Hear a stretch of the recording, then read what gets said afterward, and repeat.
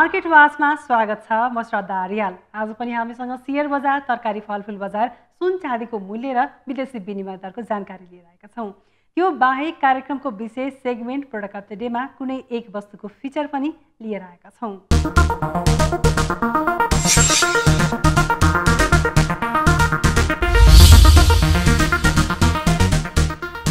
सुरुमा शेयर बजारको प्रसङ्ग। मंगलबार शेयर बजार 21.06 अङ्कले घटेर 1502.20 बिन्दुमा बन्द भएको छ। अन्य उपसमूह बाहेक बाँकी सबै उपसमूहको शेयर मूल्य मंगलबार घटेको छ। कुल 153 कम्पनीको शेयर कारोबार भई 56 करोड 98 लाख रुपियाँभन्दा बढीको शेयर कारोबार भएको छ। समग्रमा मंगलबारको शेयर बजार कस्तो रहे त? यसको लागि हामी Cipla securities stock broker number 20 मा पुगेका थियौं। हेरौं मंगलबारको शेयर बजारको जानकारी शालिग्राम अधिकारीबाट।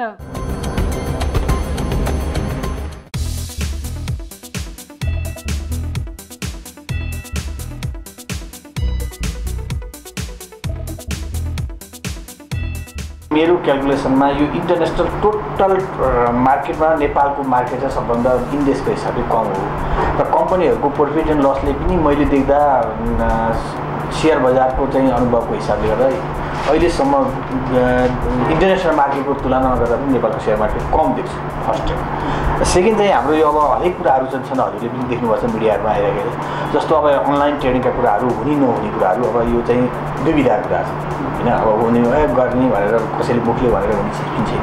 यसलाई कसरी अगाडि बढाएको छ भन्ने कुरो त हजुरले कोही चाहिँ लाई सोध्नुभयो भने पनि त्यसलाई पनि हजुर कसैले भन्न सक्दैन हैन। अब एनालाइजरहरूको लगानी गर्ने चाहिँ जुन कुराहरू त्यत्रो कुराहरू व्यापक आज 3-4 वर्ष भयो हैन, त्यसको वातावरण चाहिँ अहिलेसम्म क्रिएट भएको छैन।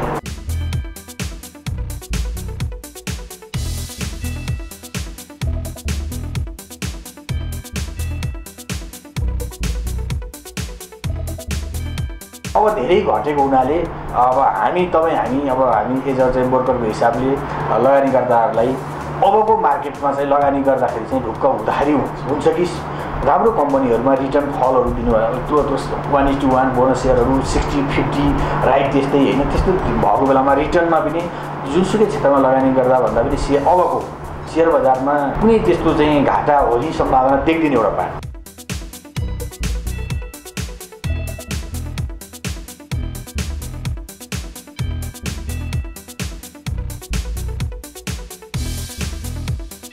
नेपालमा इन्भेस्टरहरूलाई जुन हाम्रो जति चाहिँ यो शेयर बजार सम्बन्धी अध्ययन अनुसन्धान गर्ने निकायहरू छन् नि यिनीहरूले सचेत बनाएको देखिँदैन कि हामीलाई पनि लाग्थ्यो, विश्वास लाग्थ्यो र यो बनायो होला अब त शेयर बजारमा चाहिँ अलिकति चाहिँ एउटा स्ट्यान्डमा मार्केट कन्स्टेन्टमै बस्ला र मार्केटको कन्स्टेन्टमा बस्दा पनि लगानी गर्दा ढुक्क हुन्छ नि एउटा हिसाबले हैन। तिनीहरूलाई चाहिँ एउटा सचेत बनाएर जसमा लगानी गर्दाखेरि अथवा राम्रो कम्पनीमा लगाएर अब एउटा हुन्छ नि त्यस्तो सेनोरियो नि आइदिएन कि अब हामीलाई लाग्थ्यो अब त आउँछ है, अब जुन अनलाइन सिस्टमहरू भन्ने हरेक कुराहरू भन्ने अब त आउँछ है, मार्केटमा मान्छे चाहिँ अलिकति शेयर बजारप्रति आकर्षित हुन्छन् है भन्ने कुनै ढुक्क हुने लगानीकर्तालाई बाटो नै भनेन कि हुन्छ कि भन्ने लाग्ने हैन। भयो भन्यो तर त्यसलाई फेरि जुन रेगुलर गर्नुपर्ने कामहरू छ नि गर्छु भनेर गरेका वार्षिक कार्यक्रमहरू हुन्छ नि ती कार्यक्रम कुनै पनि चाहिँ यो तर्क बिना के जुन माथि जानलाई र म चाहिँ फेमस हुनको लागि म अगाडि अब मैले भनेका तर्क मिल्छन् भनेर मात्रै मिडियामा आउने जुन निगाहहरू छन् तिनीहरूको जस्तो हरेक चिजहरू देख्नु भएको छ त्यो मात्रै देखियो हैन। त्यसले गर्दा पनि मार्केटमा चाहिँ अब असर गरेको देख्छु।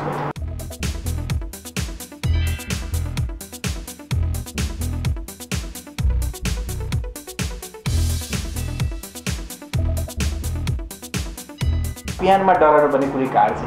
प्यान भनेको सबैको लागि राम्रो हो तर यहाँ त्यो प्यान ल्याउनुभन्दा अगाडि पहिला लगानीकर्तालाई प्यान भनेको यो भनेर बुझाउनु पर्यो।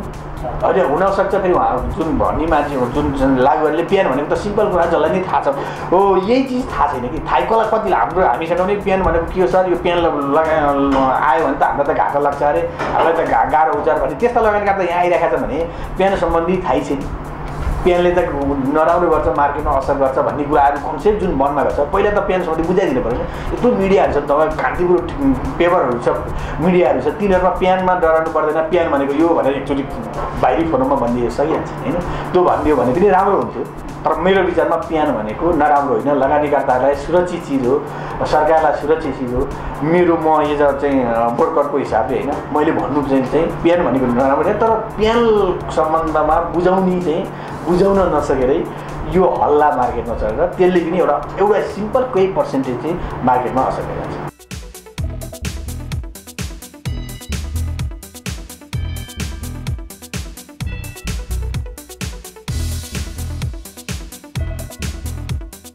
शेयर बजारको जानकारीपछि अब लागौँ तरकारी फलफुल तथा कृषि बजारतर्फ।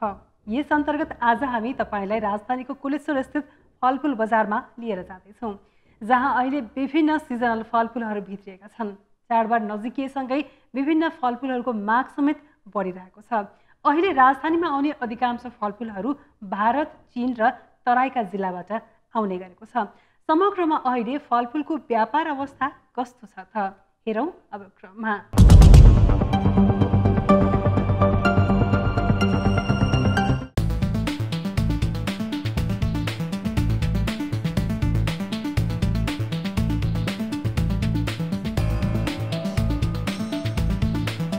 फलफुलमा त यही हो, अनार चलिरहेको छ। अब चाइनाबाट नयाँ स्याउ सुरु भइसक्यो। खास सिजन चाहिँ अब यो चाइनिज स्याउ नै हो। खास गरी अब अनार सदाबहार जस्तै हुन्छ।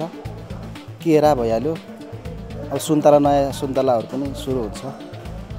फलफुलहरू लगभग सबै नै हुन्छ अब।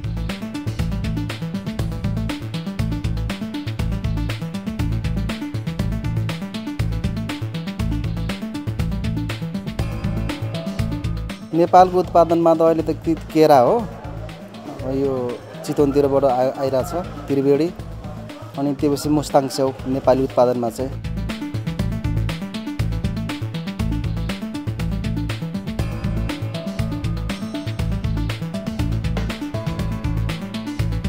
अनार इन्डियाबाट आउँछ। यो हिमाचल भयो, काश्मिरी भयो, यिनीहरू इन्डियाबाटै आउने स्याउ हो। अनार भइहाल्यो। यो अब चाइनिज स्याउहरू, नासपाती चाहिँ यो जुन डेलिसियस फुजी स्याउहरू छ, नासपाती यो चाइनाबाट आउँछ।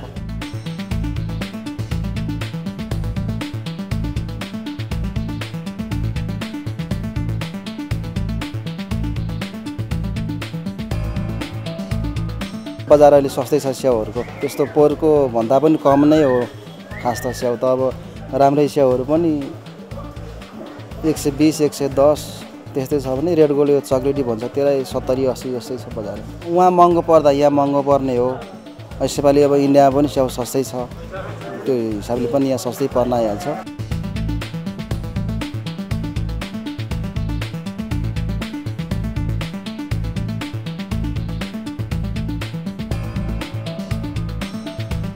भुइँ कटुरा भनेको धेरै बिक्ने चिज पनि होइन, यो जुसमा जाने हो। अब कम नै आउँछ। अब बढी आउने भनेको त स्याउ, सुन्तला, नासपाती, अनार, दसैँ तिहारमा सबैभन्दा बढी बिक्ने फलफुलमा पर्छ।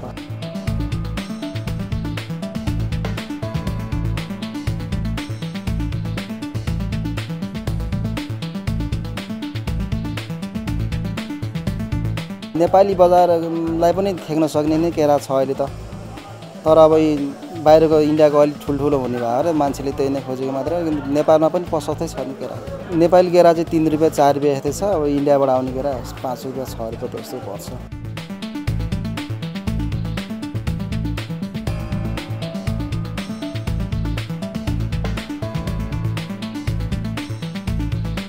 अनार पनि सस्तो यसपालि। अहिले अनार अब 3-4 दिन पहिला त 70 रुपियाँ, 80 रुपियाँ, 90 रुपियाँ किलो थियो। ठुल्ठुलो 100 रुपियाँ हो। अहिले पनि 140, 150 मात्रै ठुल्ठुलो अनारै छ। सबैभन्दा ठुलो अनार 140, 150 छ। जुन अनार 250, 300 बिक्थ्यो पहिला।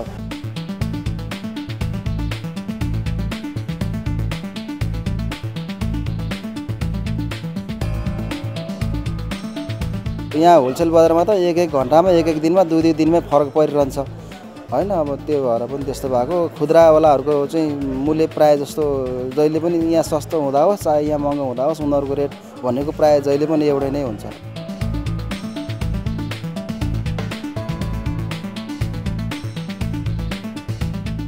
अब हेरौँ कालीमाटी स्थित तरकारी बजारमा मङ्गलबार कायम भएको तरकारीको थोक मूल्य।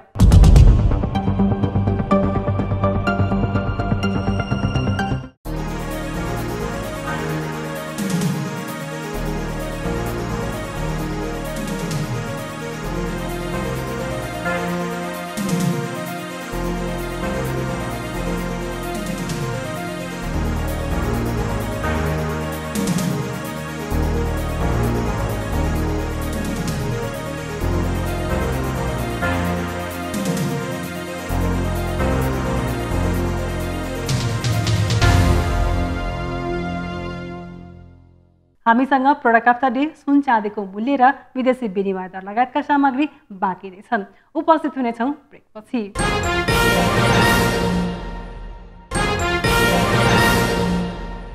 ब्रेकपछि पुनः स्वागत छ मार्केट वाचमा। अब लागौँ प्रोडक्ट अफ द डे तर्फ। यस अन्तर्गत आज हामी तपाईँलाई विभिन्न सेनिटरीका सामानहरू देखाउँदैछौँ।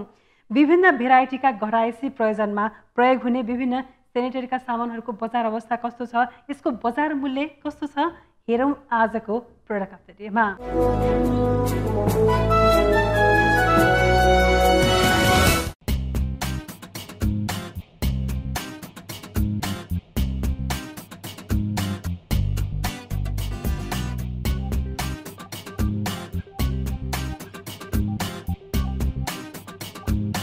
यहाँ हामीहरूसँग सेनिटरीको अलमोस्ट सबै र एकदम इन्टरनेसनल स्ट्यान्डर्डको सामानहरू चाहिँ हामीहरूले आयात गरिरहेछौँ। लगइन कम्पनी र माइक्रोफ्लसको प्रोजेक्ट्सहरू चाहिँ नेपालको लागि हामीहरूले नै प्रमोसन गरिरहेछौँ।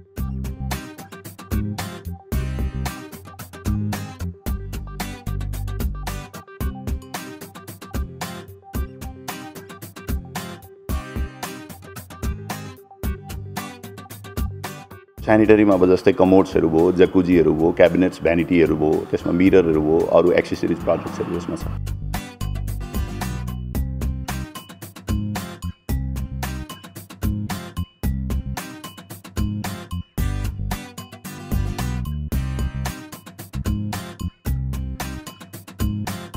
जस्तै अब नर्मल रेन्ज भन्दाखेरि चाहिँ हामीहरूको लगभग भनौँ न 11,000 देखि चाहिँ लगभग 1,25,000 1,25,000सम्मको हामीहरूले चाहिँ सामान मगाइरहेका छौँ कमोड्समा।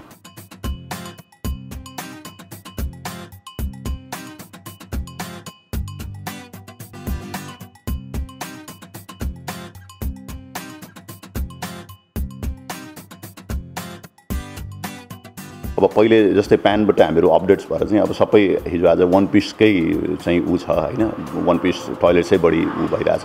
त्यस कारणले यसको स्कोप फ्युचरमा चाहिँ अझै नै राम्रो छ।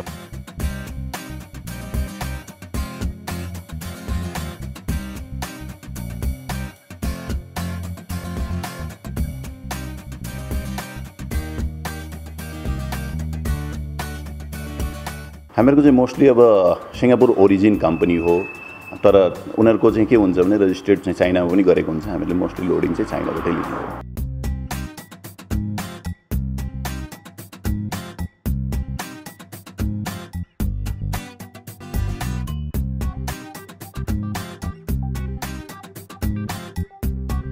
मेन पानी पर्ने सिजनमा अलिक कम हुन्छ, कन्स्ट्रक्सन अभियसली कम हुन्छ, त्यसले गर्दा हो। अरू सिजनमा त यसको राम्रै छ, जहिले पनि अब यो आवश्यक पर्ने चिज हो, भइरहेको हुन्छ।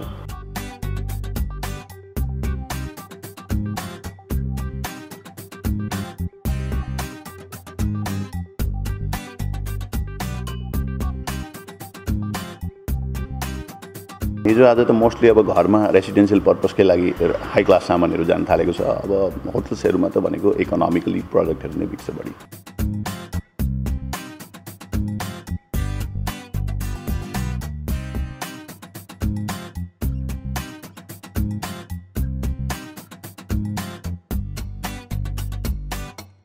डिमान्ड राम्रै छ भनौँ न, बढ्दो छ। इच एन्ड एभ्री मन्थ त्यसको चाहिँ राम्रै फिडब्याक आइरहेछ। जस्तै मोस्टली वान पिस कमोड भयो होइन, भ्यानिटी भयो। भ्यानिटी भनेको अब क्याबिनेट बेसिन भनौँ न त्यसलाई। अब सक्सन, डबल सक्सन कमोडहरू, अब त्यसमा तपाईँको पेडेस्टल बेसिनहरू, अब अरू लाग्ने एक्सेसरिजमा जस्तै मिररहरू भयो, ग्लास सेल्फहरू भयो, कमोड स्प्रेहरू भयो, अब जकुजीहरू भयो, अनि अटो सप डिस्पेन्सरहरू भयो, एलइडी मिररहरू भयो, यी सब सामानहरू छन् त्यसमा।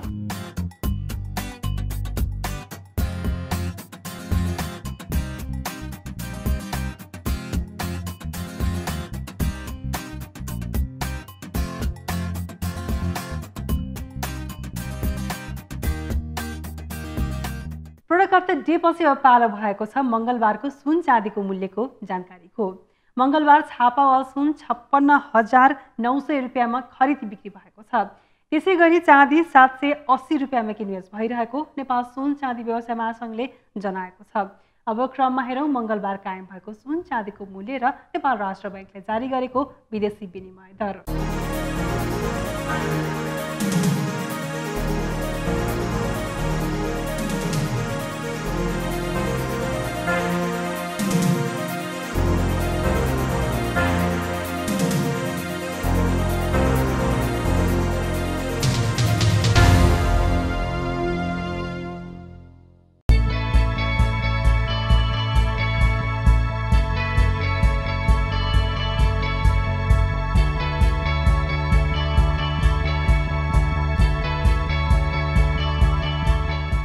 आजको मार्केट वाच यति नै। तपाईँका केही प्रतिक्रिया सल्लाह सुझाव छन् भने हामीलाई सम्पर्क गर्न सक्नुहुन्छ।